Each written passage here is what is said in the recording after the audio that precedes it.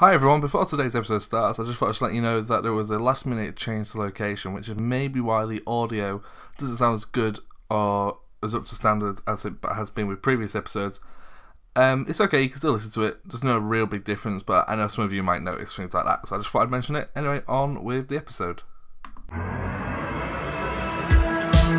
the Doctor. I'm a Time Lord. I'm from the planet Gallifrey in the constellation of Kasterborous. I hope the ears are a bit less conspicuous this time. You might be a doctor, but I am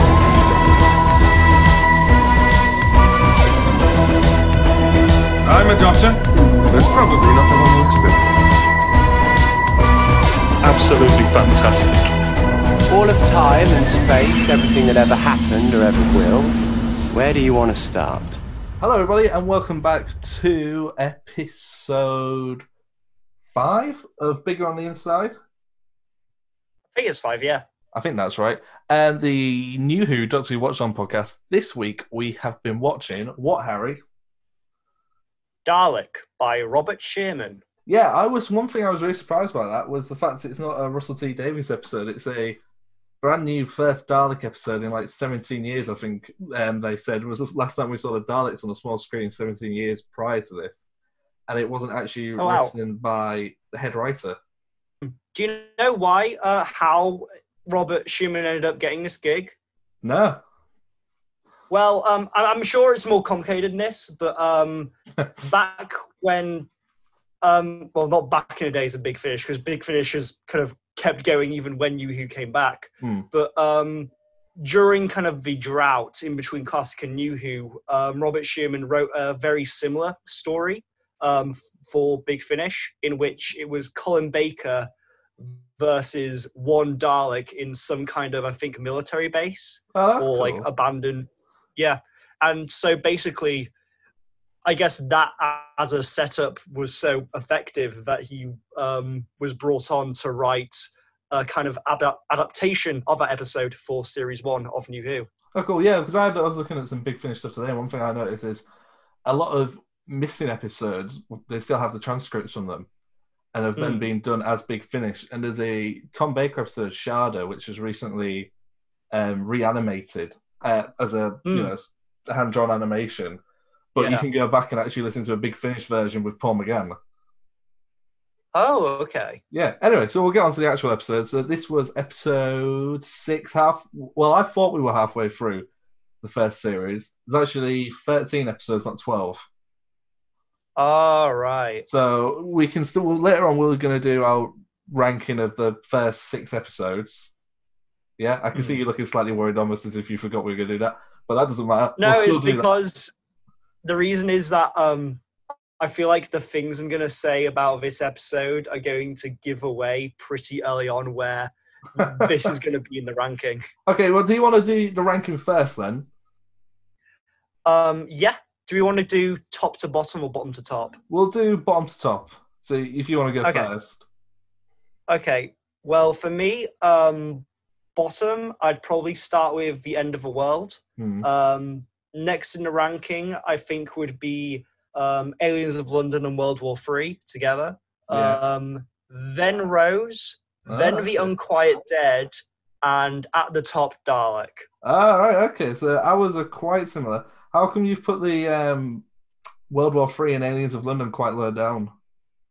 It's not that they're bad. It's just that I feel that with Series 1, the standouts really stand out. Yeah. And then everything else is like still perfectly enjoyable, but just to me doesn't jump to my head when I first think of Series 1. Yeah. Yeah, I know. Well, when I've done my list, I've split those 2 episodes up. So I'll do my list from the very bottom. My list starts the same as yours. My least, when I say least favorite, I don't mean I didn't like it. I just mean out the ones we've watched. If I had to rank them. So at the bottom of my list, I've got The End of the World. Then I've got Aliens of London. Then I've got The Unquiet Dead, World War III, Rose, and Dalek. Is Rose before Dalek? Rose is second, Dalek is first. Of course, yeah. So okay, that's interesting. What is it? before we move on to Dalek, I was just wondering, what is it about World War III that you think puts it above the first part, Aliens of London? It had more aliens. It had more Slovene in it. That was something that, if you go back and you listen to that episode when we did 4 and 5 together, I really enjoyed the Slovene. I don't know why. I think it was a good break, as in we've had 3.5 really serious episodes. This is just a bit of a fun throwback episode almost. And I really like the aesthetic look of those aliens as well. I think they look really good. That's interesting, because for me, I thought that I would actually probably say that I slightly prefer Aliens of London, just because I just really like kind of like the world building of kind of tackling how people would react to aliens landing on planet Earth, and I feel like that really played to Russell T Davies' strengths. Yes. And then the Slovene, whilst enjoyable aliens, in some regards, were a little kiddie / a little dated in the CGI. Yeah, they were. That was one thing that did stand out. One thing that almost put Aliens of London a bit higher up was just a solid line of, "Excuse me, do you mind not farting whilst I'm trying to save the world?" I thought it was just such a good line. Such a kid. Fart jokes are funny to me. Anyway, should we get into Dalek? Yes. Okay, so I watched this. Sorry? Yeah, I find it interesting that we both put Dalek as number 1 in our rankings so far. Yes, it was an episode I hadn't seen in a while, but I'll ask you what you thought of it first. Well, I can't really say without giving too much away. Dalek is my favourite episode of Doctor Who, like all of Doctor Who. Oh, wow, okay. So we've topped that early for you. Yeah. Well, I mean, Series 1 is my favourite series, Eccleston is my favourite Doctor, and Dalek is my favourite Dalek story, my favourite Eccleston story. It's my favourite Doctor Who story. Like, pretty much, full stop. Cool. There's just so much I like about the story. I love kind of just that kind of three-way dynamic between the Doctor, the Dalek, and Rose, and kind of how all those kind of, each of those characters have a lot of scenes kind of between each other, and kind of the way that shows lots of different sides to each of them. The Dalek, and especially, and just there are some fantastic lines. There's the whole setup of like the base is really cool, and just the way that the Dalek like kind of breaks down all of the defenses just shows how deadly this enemy is, and it really kind of shows why the Daleks are the Doctor's kind of number 1, enemy. And just I could rattle on and on. I love this episode, but I'll stop for now because you need to speak as well. No, I really liked it. One thing that really did stand out that I really noticed is that you start feeling sympathy towards it, which is something that I really think is lost in a lot of future Dalek stories.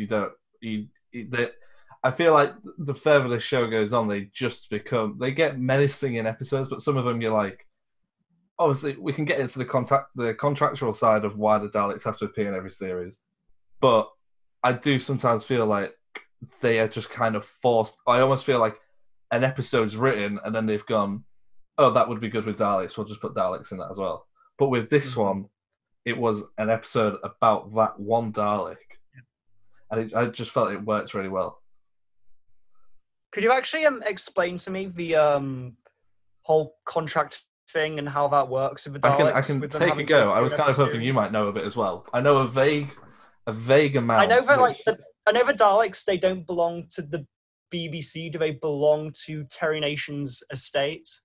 I imagine it's very much maybe in the same regards as a Marvel Spider-Man contract is watching certain departments of Marvel own Spider-Man. I imagine certain departments of the BBC and Doctor Who own the rights to Daleks. But I know that when they were reviving the series, there was concern that they wouldn't actually be able to use the Dalek, and there was newspaper headlines saying they're not going to be back because, I think you were right. Within that 15-year gap, the rights had gone back to whoever had created it. Who did you say it was?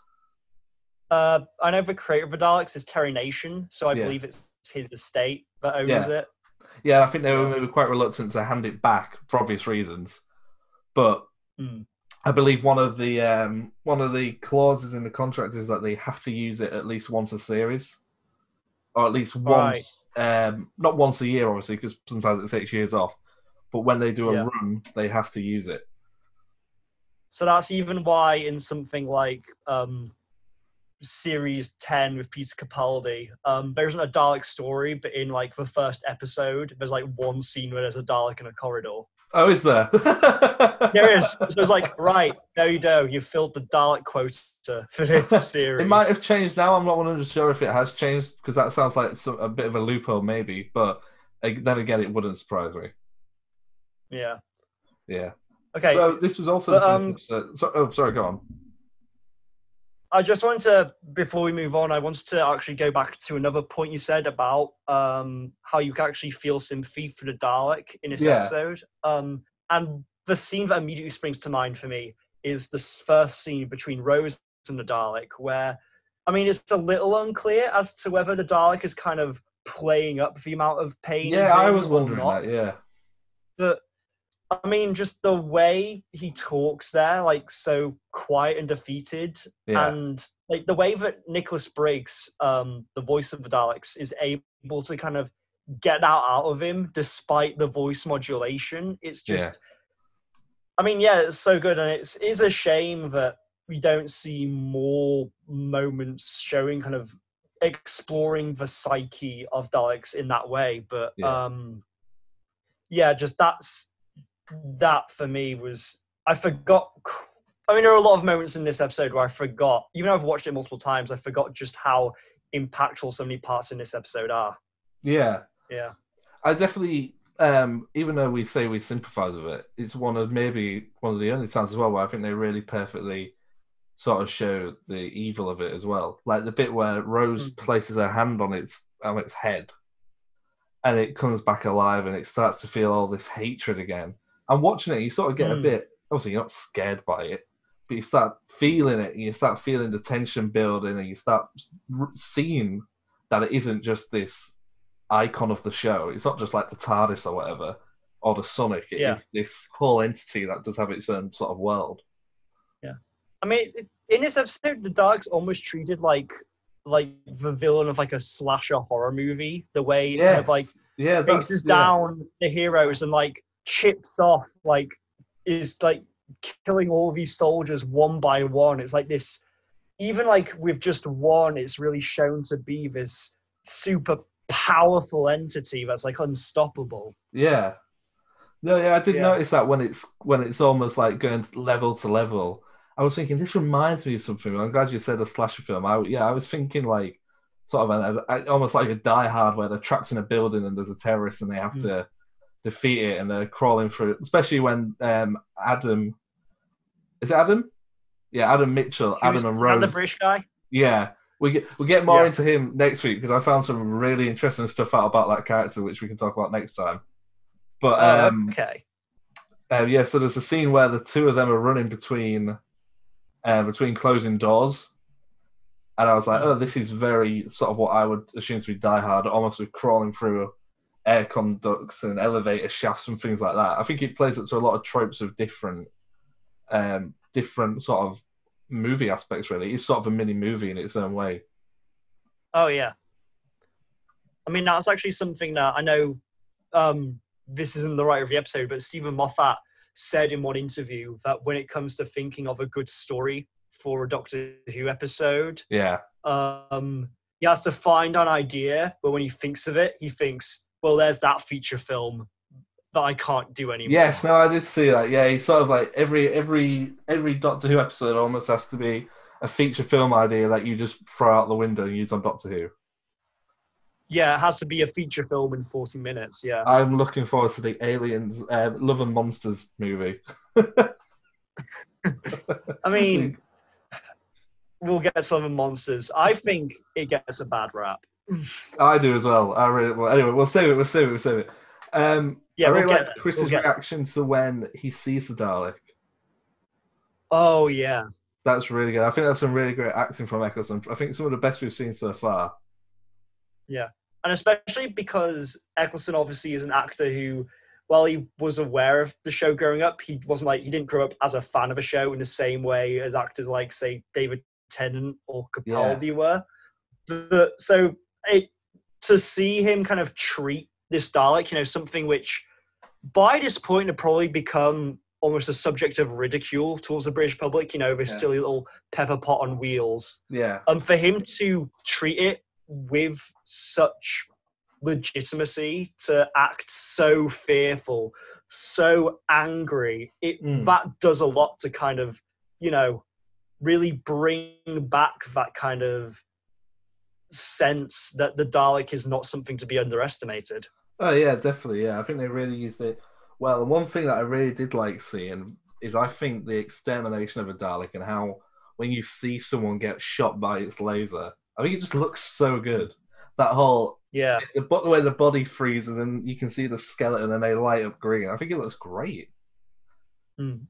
Was that something that was in Classic Who? Or was that kind of a new addition to? I think it's something where people were originally just shot, and then over time it's developed into what it is now. So you could probably go back and watch a McCoy episode, and it would maybe be quite similar, but not 100% bang on. Talking of McCoy, in the 7th Doctor episode, Remembrance of the Daleks from 1988, that is actually the first time we do see a Dalek go up the stairs. Oh yeah, I've seen that clip. Yeah. Where that was like the actual cliffhanger for that episode. Oh, was it really? Up the stairs, and then the Dalek starts floating up, and I think you get close up with McCoy like looking in horror. And then yes, you do. Yeah, you see like the target. Yeah. So, of course, it was a smart decision of them to reintroduce that in this episode because obviously, by the time McCoy rolled around, Doctor Who had a much less prominent viewer base than it had in its heyday. So, who was it? I imagine for most of people. Sorry, go on. I imagine that for most of the people watching Dalek in 2005, this will have been the first time that they've seen the Dalek's ability to float and elevate. Oh yeah, definitely. And kind of And I know that like when I was watching Confidential, what do you say the guy who wrote it was called? What was his name? Robert Sherman. Yeah, he was saying that when he was writing it, he said the first scene he wrote was the scene where it goes up the stairs. He says, I have to put it in. Let me just write it, and then I'll just stick it in somewhere where it works. So, I guess there's an important thing. I mean, it is kind of, you can't underestimate that scene with the stairs because, like, until then, the Daleks' inability to go upstairs was kind of one of the biggest jokes that were made about them in kind of pop culture. Yeah. So, really, it can't be underestimated what a statement that was to kind of show the Dalek ability to float, to kind of say, we're not messing around, this thing is dangerous, take it seriously. And that's one thing that I really did get. That same scene where it goes up the stairs and its eye moves and it's looking at Rose, Adam, and the army officer. Even though it looks so lifeless and deadly, even though there's no immersion to it at all, it's just a metal dome and a blue dot. That's all you see. But the way that it moves up the stairs, for everyone who can't see me, I'm acting this out. But the way it moves up the stairs and its eye just stays completely still on it, the rest of its body moves. It's really quite eerie when you watch it. Yeah. I think it's very interesting, the shots in which you kind of see the point of view of the Dalek, and kind of to think that this creature, this being, for all of its life, it's seeing the world through this distorted blue cold fisheye lens. And I feel like that does a very good job at putting you kind of, not entirely, but partly in the headspace of a Dalek and how this kind of cold, hateful killing machine views things. And I feel like that then, because you see so many shots like that throughout the episode, it makes kind of the end when the Dalek actually looks and sees and feels the sun with its own body and its own eyes, all the more impactful. Yeah, I never thought of that view of it where it is that blue fisheye lens. You don't really think that's how it sees the world, even though obviously you know that's how it sees the world, but that's all it's got. Until at the end of the episode where it does open up and you get the actual Dalek, the little mutant thing with its eyes sticking out, feeling the sun. Yeah. And I have to say, like... Sorry, go on. I mean, maybe we'll get to it later, but just the way that kind of, I guess, I'm assuming it was a puppet. The way it was designed was so good. Like, that holds up so well, this kind of pathetic little thing with all of its, like, ick and goo. Like, it felt so alive. That was a brilliant piece of puppetry. Yeah, I think I'm not sure what it's made of, but I know the little antennae and the little arms of it move by. And so they have the puppet inside the body of the Dalek, and then feeding from behind that is almost like wires, and there's like two guys with almost like hand grips, like brakes on a bike. And basically when they squeeze them, the arms and stuff and whatever it's linked to moves. Ah, right. Yes, cool. I think it's the only time I've ever seen anything like that actually done on a set. Normally it's someone with a stick behind it or moving it, or probably now it might be done with animatronics, but going back a little bit to Chris with his accent, is this the first time we see the Ninth Doctor actually attempt to try and kill something? I think so. Yeah. Like, he is actively wanting this creature dead, and you know, you can understand his headspace. Like, to him, the Dalek is, you know, and it kind of is by design, the embodiment of hate and evil. It seeks only to destroy anything that's not itself, and to him, that's the creature responsible, perhaps the only creature other than himself responsible for the destruction of his home and his race. Yeah. Definitely, yeah. Like, I think one of Eccleston's... Sorry, go on. That's what we should call this podcast. Sorry, go on, because we probably say it all the time. It's not just rudeness of me not enjoying Harry's opinion. There is a slight lag, I feel, on the Zoom call. So sometimes what feels like a long silence for us is only like a second. We should probably make a habit of allowing each other to stop and like have a pause. We'll put our hands up when we're finished. I'm finished now. Okay. Yeah. What do you think of the... Oh, sorry, you got something to say. Yeah. I feel like, for me, like, one of the standouts of Chris's whole short tenure as the Doctor is the scene where he just goes on, lets it all out at the Dalek over the intercom, telling him, like, you know, kill yourself, rid the world of your filth, you know, the iconic kind of, why won't you just die? Yeah, and in the way that the Dalek kind of punctuates that with the phrase, you would make a good Dalek, is kind of how you see his reaction to that, and there's such a silence afterwards. That, for me, is one of kind of the best character moments that his Doctor has in the whole series. Yeah, he's quite, almost by the end of the episode, I know Chris described it as he's heartbroken at the end of this episode. When he's holding that gun, he's broken. He doesn't know. He isn't the Doctor, is he? He's sort of just turning. He's letting it get the better of him almost. Yeah. And I think that scene at the end as well, well, throughout the whole episode, I know that it's quite hard to, you know, not focus everything on the Doctor and the Daleks, but I think Billy's acting in this episode, especially that last scene where the Dalek opens up. I think it's one of the best performances of the season.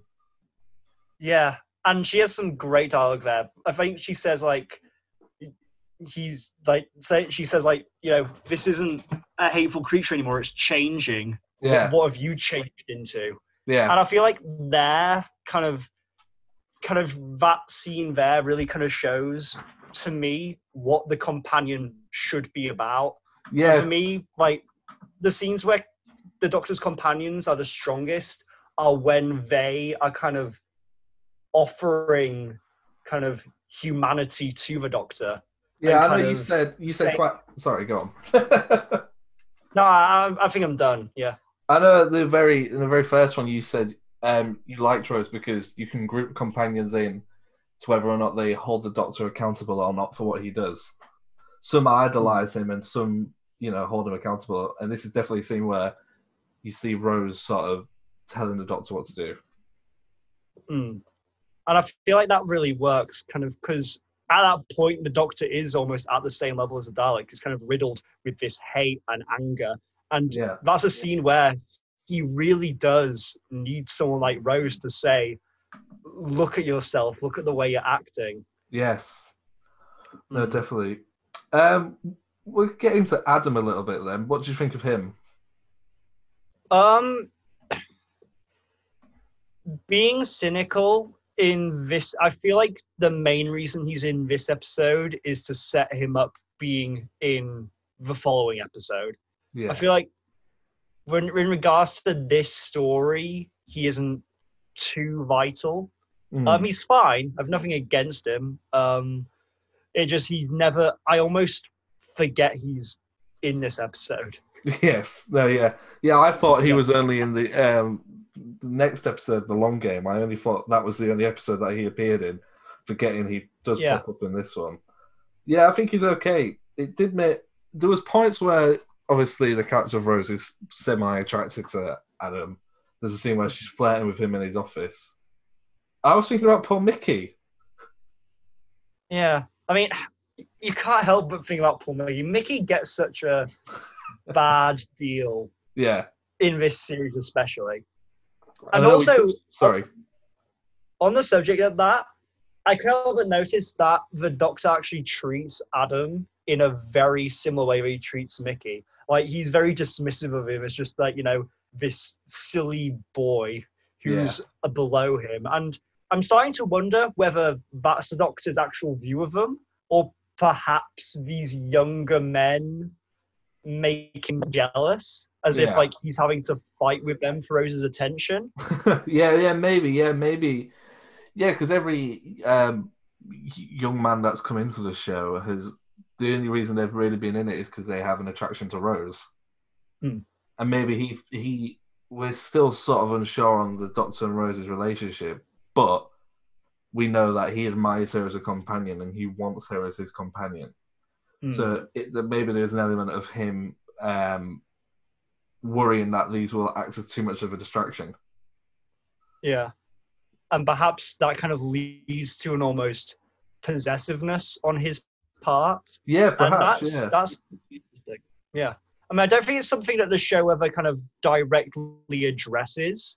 I mean, perhaps these Big Finish stories, maybe one of them will explore it a bit. That could be an interesting aspect to the Ninth Doctor's character, which could be interrogated more deeply. Yeah. It's almost Rose snapping back at him and sort of saying, you're not actually letting me do what I want to do. I come on this ship and I'm just stuck here. Yeah. Yeah. What did you think of the other villain outside of the Dalek, Van Statten? I think Van Statten works very well to kind of frame this episode. And kind of him as a whole character, like, they could have very easily made a whole story with him as the primary villain, like this guy who goes around collecting alien artifacts and actual living aliens just for his collection and to profit off. Like, you could very easily remove the Dalek and replace it with a more sympathetic, a more kind of explicitly sympathetic alien, and make it just a story about the Doctor and Rose saving this alien from this insane, corrupt alien collector. Yeah.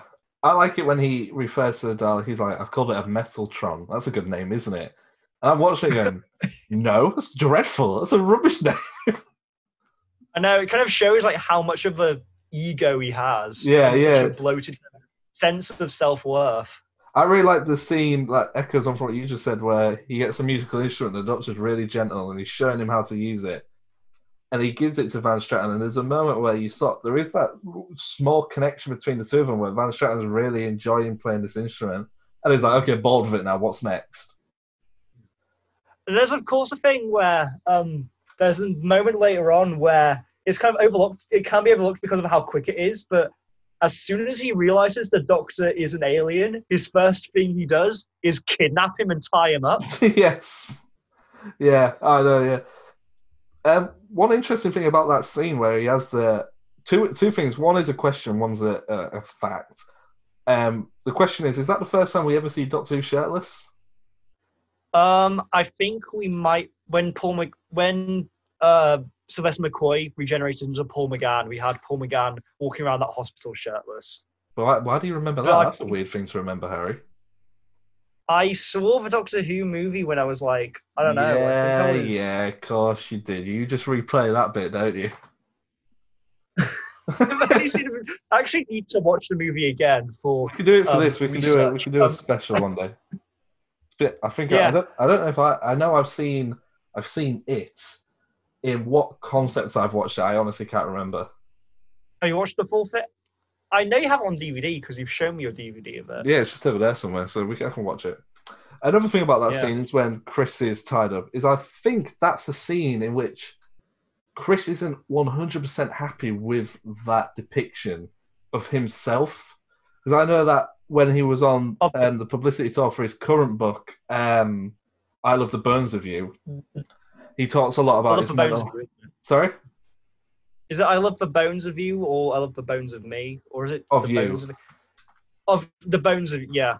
Yeah. And I know in it he talks about his mental health at the time and his body image. And he was always very conscious of how he looked because he was quite a skinny, I don't know what the word I'm looking for. I don't want to say lanky because he isn't lanky. He's just a thin guy. Yeah.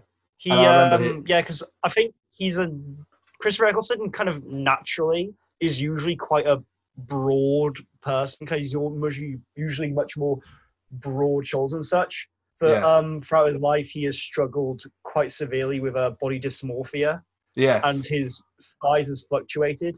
And I think one of the reasons why he's been resistant to return to Doctor Who, like one of the reasons is that he was going through a phase where really he was like not at the best health and he was kind of skinnier than was probably healthy for a man of his build. And so he associates the show partly with that stage in his life. Yeah. And so I feel like that's a thing that's difficult for him to think back to. And I imagine it must be tough, especially considering that even going into Big Finish, all the photography and stuff they're going to use is photography from like when he did this series and when he was at that size that he was, unhappy with. Yeah, I agree with that. Obviously, we don't know Chris, so I like talking about it, but I don't want to go too deep into it. But I can imagine if it was me. Lines too much. Yeah. What was that? Sorry. We don't want to read between the lines too much. Of course not. His mouth. At the very start of the episode, there's a moment I really like where they get out and they're looking at all these alien artifacts, and for the first time in the series, and the only time, we see a Cyberman helmet. Yes, the Cyberman. Yeah, and it's is it from the 80s era? Yeah, it's quite an early one. It's not the very, very early. I think it might be a Colin Baker style one. But it lingers on it for a long time, is what I noticed when I was watching it. When I was just thinking back to it, I just remembered it being in the background. Something that they just walked past and he looks at it briefly, then walks off. But he really holds on it. And it goes, there's a shot of him, a shot of that, shot of him, shot of that. And then just a really deep close-up of it. Yeah. And I think it's cool that there's actually a shot where the shots of him looking at it, at the helmet, but you can see the reflection of the helmet overlaid over him and his head. Yes, I did notice that. Yeah. I don't know enough about film theory or like composition to say what kind of intent, if there was some kind of intentional imagery or message in that, but it was a cool shot. Yeah, it was. It looks good. Yeah. I also think it's very. Go on. I watched, I think a year or so ago now, a video essay talking about this episode, and they actually mention the scene with the Cyberman helmet and how it was very clever of them. Because if you go back to 80s Doctor Who and those like Cyberman outfits, they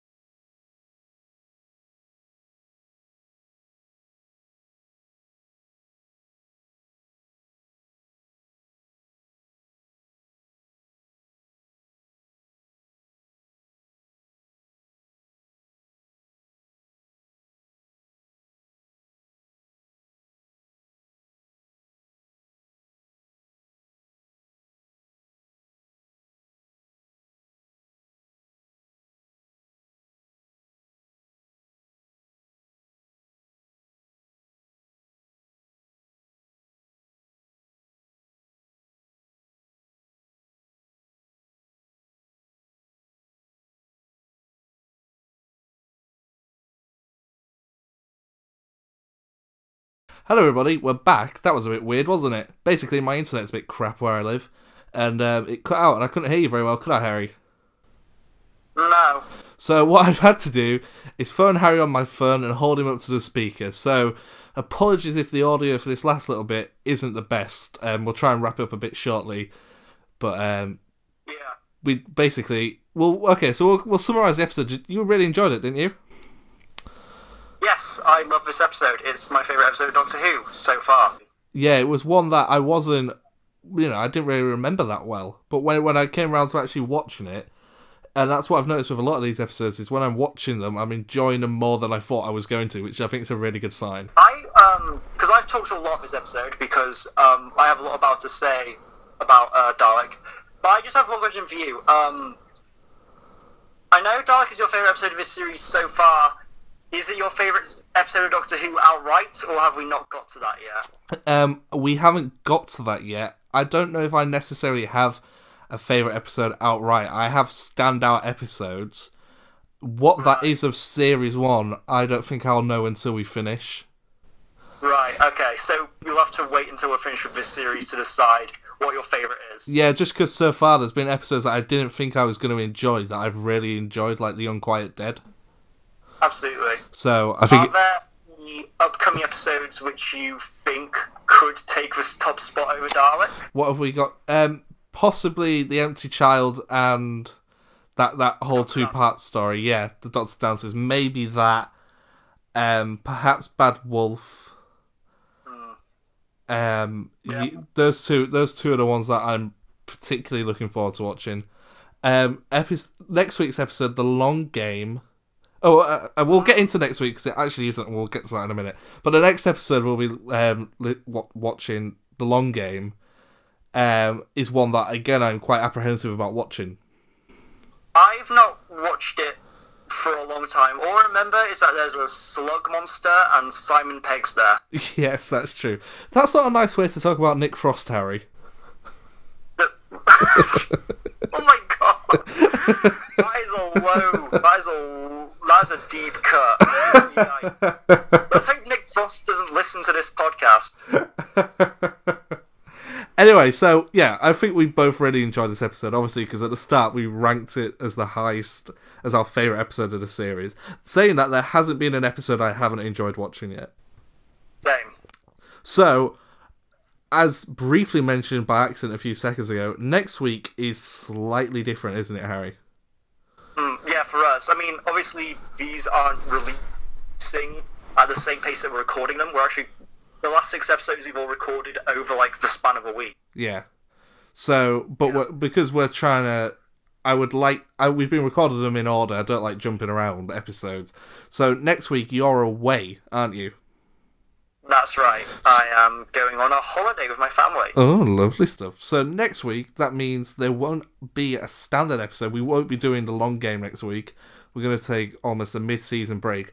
I'll be here. I'll be doing a special episode about something we've mentioned almost in every single episode with my friend Harrison. We will be talking about Big Finish. Oh, interesting. Yeah, we're both going to pick a Big Finish story we like, and we're going to recommend it to each other, almost like a book club. Oh, cool. Yeah, so I'm picking... I won't say the episode. I'm picking a NuWho episode, and Harrison is picking a very early Big Finish Doctor Who story, I believe.